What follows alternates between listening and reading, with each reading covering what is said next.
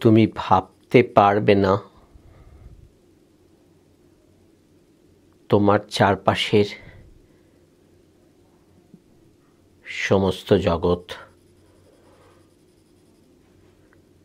এক বিন্দুও তোমার কাছে ধরা পড়েনি। তুমি ভাবতে পারবে না যা তুমি দেখছো, যা তুমি অনুভব করছো, যা তুমি দেখেছো, যা তুমি দেখবে, তোমার ইন্দ্রিয় সকলের একটাই কাজ, আলপনা আঁকা। সে নিজের মনে আলপনা এঁকে চলে। মস্তিষ্ক সেই আলপনার ভাণ্ডার,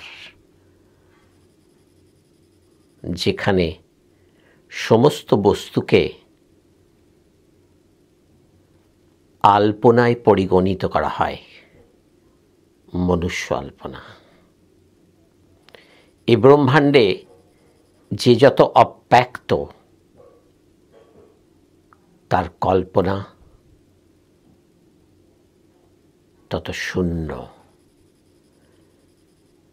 যে যত ব্যক্ত তার গভীরে থাকে, যে যত চলমান বুদ্ধি শক্তি জনিত মেধায় পরিপূর্ণ, এগুলো সবই আলপনার লক্ষণ। সমাজ, সংস্কার, শিক্ষা, মনুষ্য জনিত সমস্ত ক্রিয়াকাণ্ড আলপনা।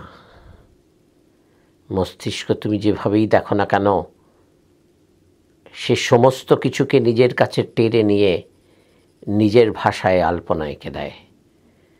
তুমি সেই আলপনা উপলব্ধি করতে বাধ্য।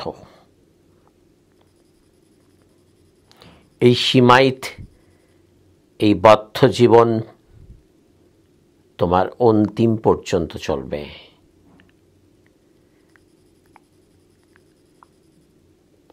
মানুষের থেকে অন্য পশুরা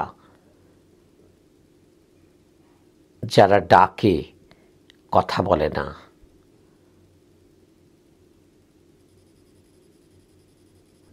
তাদের কল্পনার আলপনা মানুষের থেকে অনেক অনেক অনেক কম। তারপর তো বৃক্ষরা, উদ্ভিদেরা, তারপর তো সেই জড় ব্রহ্মশক্তি, পাহাড় পর্বত, শিলা, খনিজ সব, বাতাস, জল, আগুন সব পাই। এরা মুক্ত। মুক্ত মানে কল্পনা থেকে মুক্ত। মানুষ যখন চিৎকার করে বলে আমি মুক্তি চাই, আসলে সে বলে আমি এই কল্পনা থেকে মুক্তি চাই, আর কিছু নয়। মনুষ্য জীবনে কল্পনা শুধু কল্পনায় থেমে থাকে না, আলপনা আঁকে।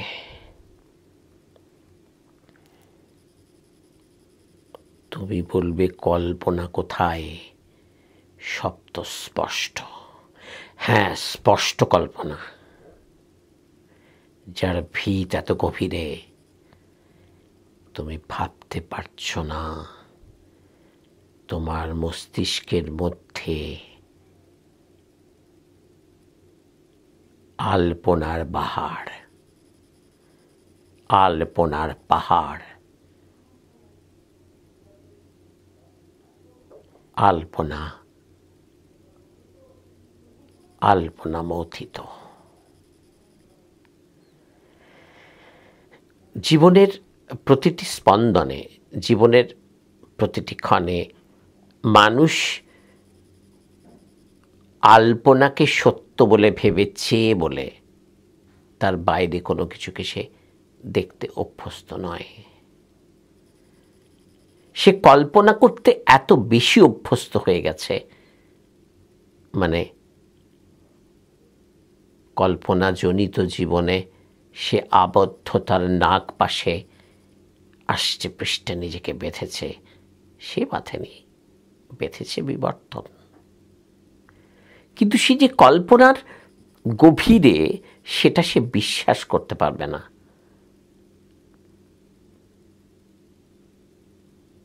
তোমার ঘ্রাণ কল্পনা, স্পর্শ কল্পনা, তোমার দৃশ্য কল্পনা, তোমার শব্দ কল্পনা,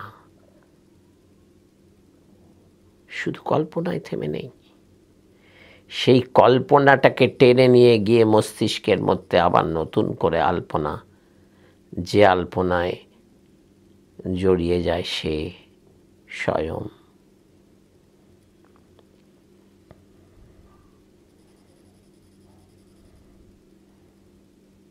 সত্য মিথ্যা বলে কিছু নেই।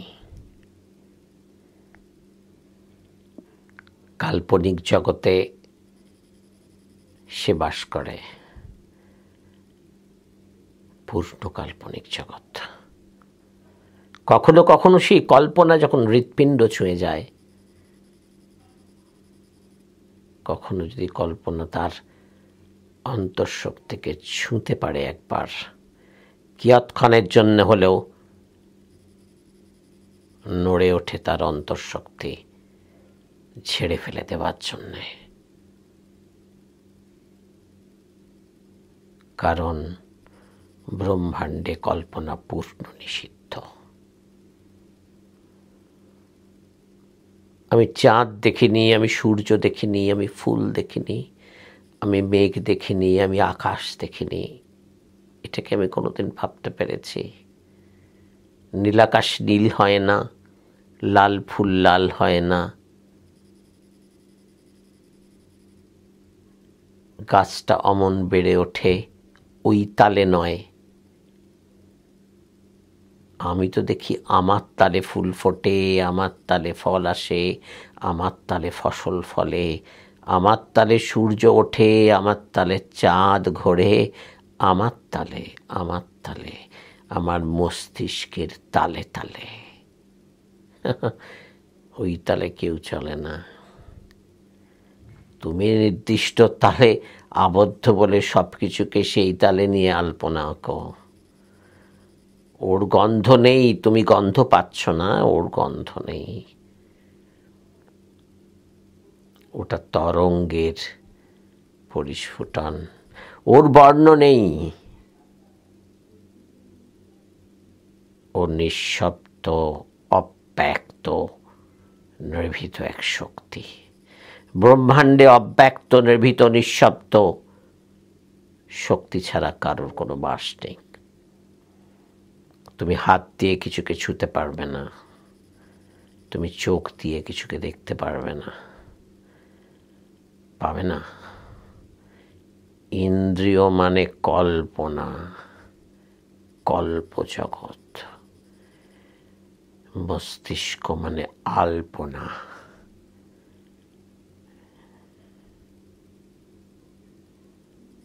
মানুষ ভাবে মস্তিষ্ক তাকে চালায়। না না, মস্তিষ্ক তাকে চালায় না, মস্তিষ্ক তাকে পরিচালনের ভান করে, আড়াল করে রাখে পরিচালককে, যাতে সে আরো গভীরভাবে কল্পনা করতে পারে সব কিছুকে। যদি মস্তিষ্ক আড়াল না করত সর্বশক্তিকে, তাহলে তো দেখে ফেলত। শব্দ নিয়ে মস্তিষ্ক শব্দ বানায়, আলো নিয়ে দৃশ্য বানায়, স্পর্শ নিয়ে, ঘ্রাণ নিয়ে, কত খেলা তার। তুমি ওকে বিশ্বাস করো না, ও তোমায় দেখতে দেবে না। দেখতে দেবে না বলে আড়াল করে দাঁড়িয়ে আছে।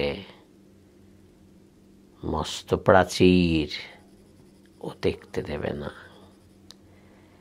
ওর ওপর নির্দেশ আছে, ওকে বারণ করা আছে, তুমি দেখতে দিও না, খবরদার।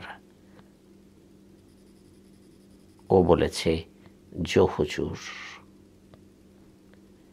বিশ্বাস করতে পারছো না, তাই না? তুমি বড় বুদ্ধিমান, তুমি বড় মেধাবী, তুমি সর্বশক্তিমান, তুমি শ্রেষ্ঠ গো মানুষ। পর্দার আড়ালে থেকে যাও। মস্তিষ্ক এক কঠিন পর্দা, যাকে ভেদ করা যাবে না। কারণ বিবর্তন যে নিজে হাতে করে যত্ন করে বানিয়েছে ওই যন্ত্রটাকে, সে তোমার মাথায় নেই, সে তোমার প্রতি অঙ্গের প্রতি কণায় বিস্তৃত করেছে নিজেকে, যাতে পর্দা হয়ে থাকতে পারে সব কোষান্তরগুলো।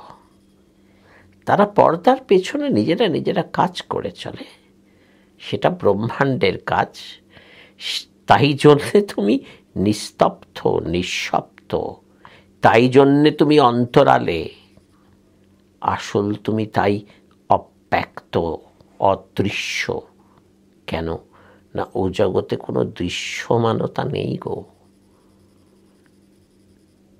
ইন্দ্রিয় দিয়ে ভালো করে বেঁধেছে তোমায়, সঙ্গোপনে আলাপ চালিয়েছে মস্তিষ্কের সাথে, যাতে কেউ দেখতে না পায়।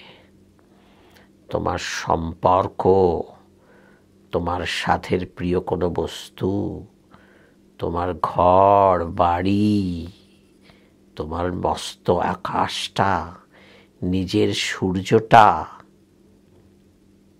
সব তোমার কল্পনা। মুহূর্তে যখন আলো নিভে যায়, তখন কল্পনা ভেদ করে বেরিয়ে আসে সেই মহাশক্তি। বলে, এবার আমায় দেখ, এই আমি। তুমি তো তখন নিথর, কফিনের অপেক্ষায়, চুল্লির উত্তাপে দগ্ধ হবার জন্যে প্রস্তুত, কিংবা অন্য কোনোভাবে। তখন সে জেগে উঠেছে সেই মহাশক্তি, আমায় দেখ। তোমার রক্ত প্রবাহে কল্পনা উঁকি মারে, তোমার হৃৎপিণ্ডের দোলনে,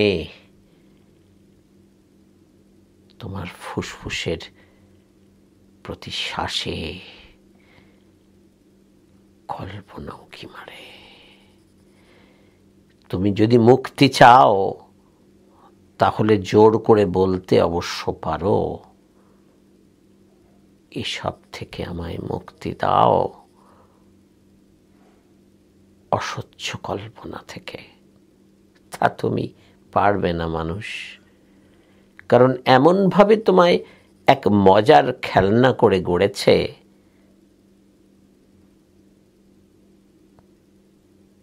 দেখতে পাবে না কিছু।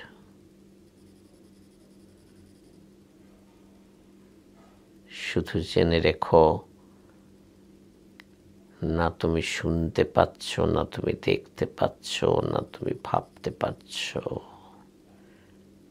তুমি একা, অব্যক্ত, অদৃশ্য।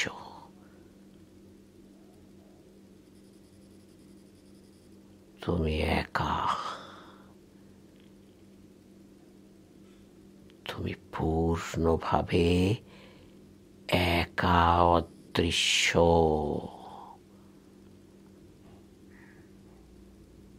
অব্যক্ত।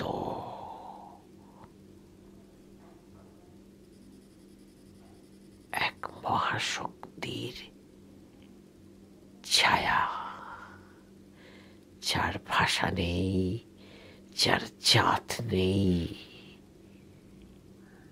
যার কিচ্ছু নেই, নিঃসম্বল, অদৃশ্য, নির্বাক, মহার্ঘ শক্তি।